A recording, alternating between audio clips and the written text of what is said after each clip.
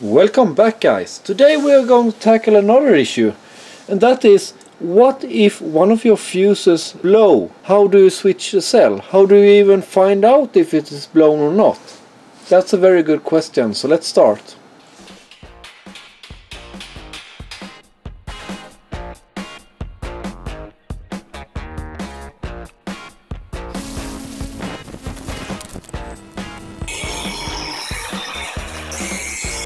First of all, when one of the cells actually do blow, the issue is to measure it up. You cannot measure it by continuity on some of the meters, and the problem there is that the current that goes from the meter and out will go through one of the other cells.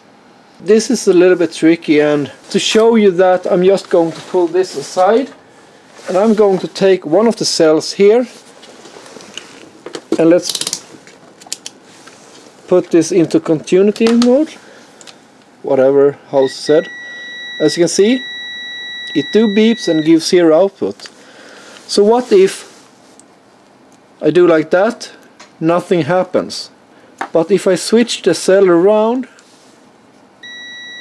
it will give you some kind of measurement about it.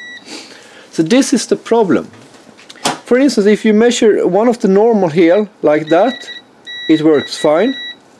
Same here, it works fine. What if we take one of the cells here that is broken off? Nothing. But if we turn it all the way around, you have continuity. So you cannot trust the sound signal, but you can trust the number of the meter. Or you turn it the other way around again. Anyways, that's a little bit other thing. Today we're going to tackle one of the cells here that I mounted that is faulty.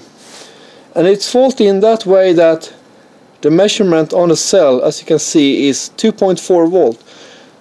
Meanwhile, if I check any of the other cells, for instance between here, I have 4.14 volt.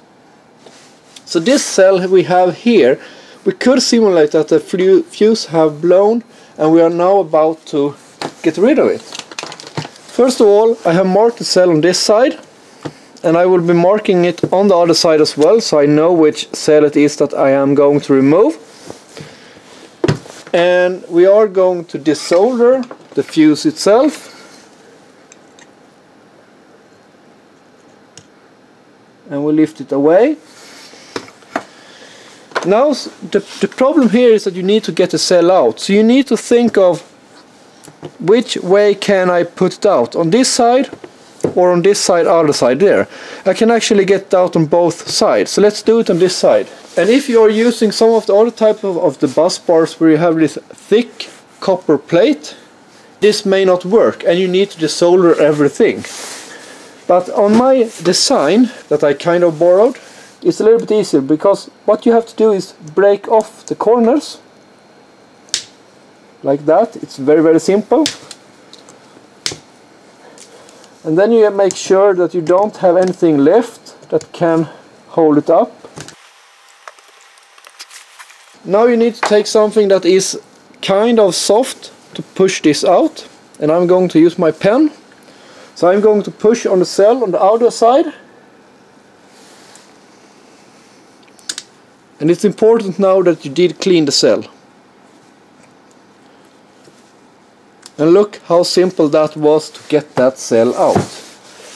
So if you have a broken cell now, it's just a matter of replacing it. And when you have the new cell, it's time to get it back in place again.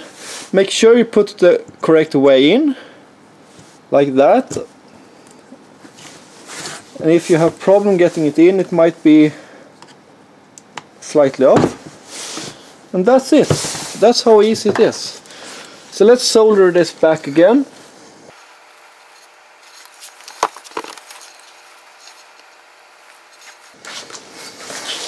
And we take our little fuse that I did save.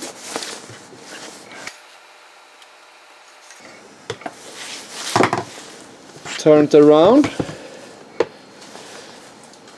And before we do anything else, as always, I like to measure to make sure that we have proper continuity. 4.13, 4.15, 4.15. So that should be good. Then it's just a matter of getting this in place.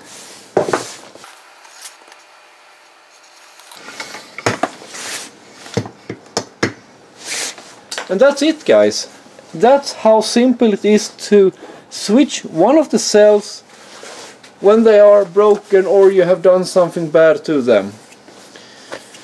And you may wonder, what do I do about those edges? I don't do anything about it. The thing is, this one will be like this all the time. Nothing moving or anything. It won't move easily. And the fuses and the wire will keep it in place. So, nothing there. Thank you guys for watching. If you liked it, please subscribe and like. And if you have any questions, put them down below. And I'll see you next time. Bye.